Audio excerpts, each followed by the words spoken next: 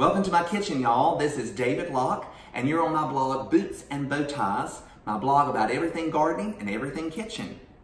I'm gonna make for you today my favorite pasta sauce. I call it my Tipsy Baptist vodka sauce. It does have a cup of vodka in it, but that's gonna cook off during the cooking process. This is one of the easiest pasta sauces to make. My wife loves it, my children love it, and has relatively few ingredients, but it does take a good bit of time. We're gonna start it on the stovetop here in a moment. Then it's gonna go into the oven for about an hour and a half. It's gonna come out of the oven, and we're gonna finish it on the stovetop by placing in our cream, fresh oregano, and our pasta. So allot yourself about 2 hours. I would say from maybe 4 to 6 if you're planning on serving it a little after 6. Let's go through the ingredients you're gonna need. You're gonna need a 1/4 cup of a good olive oil, a teaspoon and a half of dried oregano, as well as access to fresh oregano if you have it when we finish it on the stovetop. Some red pepper flake. This is a 1/4 teaspoon. You can even go a 1/2 teaspoon if you like it really hot. I keep it a little more mild since I do have children. 3 to 4 cloves of garlic. I did 4 cloves because my cloves were fairly small. An entire onion that has been cut up. This is a yellow onion. You're gonna need a cup of vodka. I use Absolute. Absolute has a really nice finish. It's very clean. You're gonna need a cup of cream. And then you're also gonna need 2 cans of plum tomatoes. And what I've done is I've actually put these over a sieve and I have crushed them. You wanna make sure you wear an apron because it does get very messy. I put it in the sink and drain it of most of the liquid so it's a little bit dry. And then you're gonna need about 3/4 pound of penne pasta. You can really use any pasta you like. I use penne. So now that you have all of your ingredients put out and set up, let's take a look at what we do on the stovetop. So I've chosen a skillet that has a lid.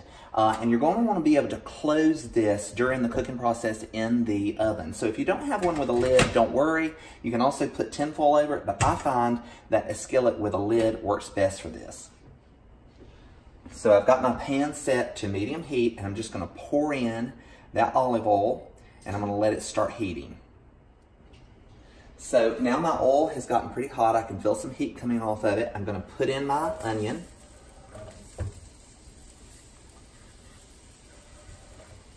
Make sure I get all of it in. And I'm going to put in my garlic. And I'm going to start the sweating process. I'm going to stir all that around. And we're going to sweat this for about 5 minutes until this becomes translucent. Okay, so our onions and our garlic are looking really translucent. They're losing their white color. They're really cooking well. I got it on medium heat. Now I'm going to sprinkle in my red pepper flake. It's amazing how much heat just that small amount of pepper gives this dish. And then we're going to put in our teaspoon and a half of oregano. We're going to cook it for 1 more minute just to make sure that's really good incorporated. And then we're going to add in our vodka. Okay, now comes the time for the magic. We're going to add in our cup of vodka. Stand back. I've lost some olfactory nerves over the years doing this because there's a whole lot of alcohol that's going to come out. Okay, so it's been about 5 minutes, and you can see the sauce has really reduced here. So now what we're going to do is we're going to take all of our tomatoes, and we're going to just gently pour them in. Make sure we get all of that out behind me. Now I'm going to stir that in.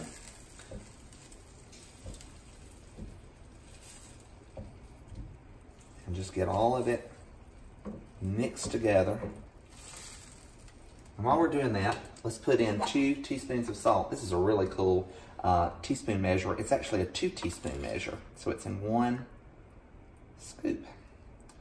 You'd be amazed how much you use that. That'll be all the salt we'll need for this meal. And then we're gonna stir that together and get it really good incorporated. And then it's gonna go in to the oven.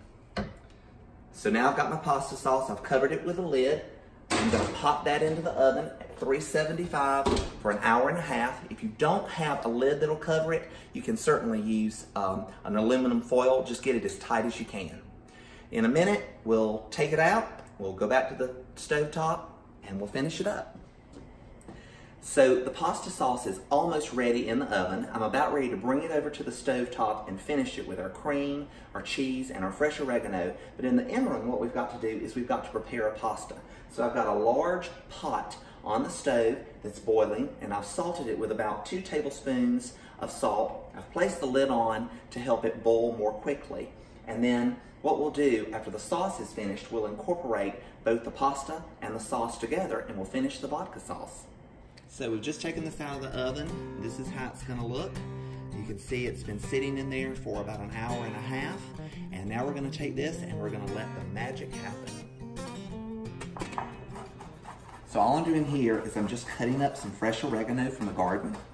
And I want about 4 tablespoons, 2 for the recipe. You see that's about 2 tablespoons. And I want about 4 for the entire recipe because I want to be able to use this as a garnish.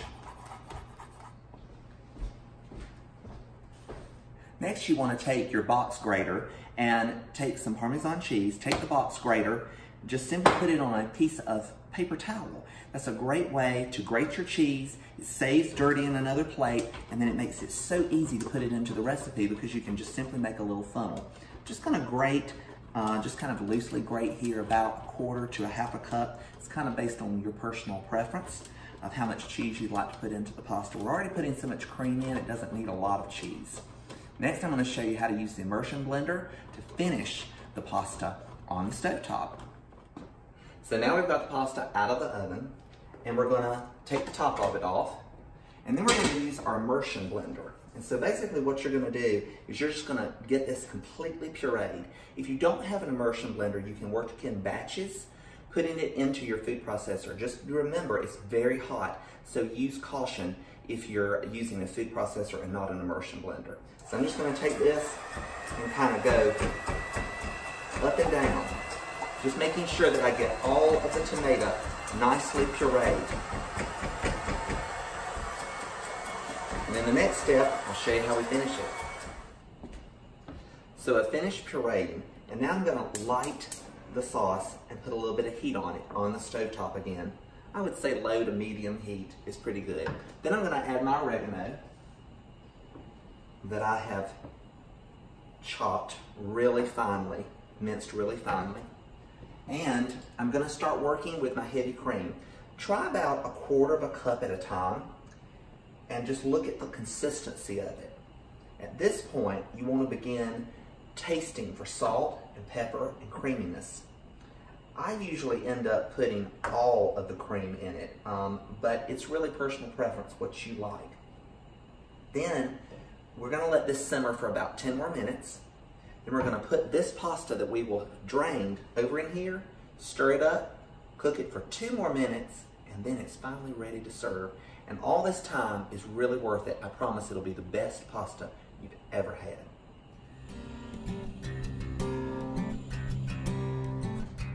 Okay, now to finish the sauce and finish the pasta. This is the pasta that I've cooked. The package said to cook it for 11 minutes. I cooked it for 9. When you're gonna ever take a pasta and put it inside of a sauce, what you wanna generally do is cook the pasta for 2 minutes less than it says on the package. What I'm gonna do is I'm just gonna stir this in, I'm gonna let it heat through, and then we're gonna serve it. And there you have it, penny pasta with vodka sauce. It's well worth the wait. Serve it with a little extra Parmesan cheese and a beautiful glass of wine, and the family will love you for it. Bon appetit.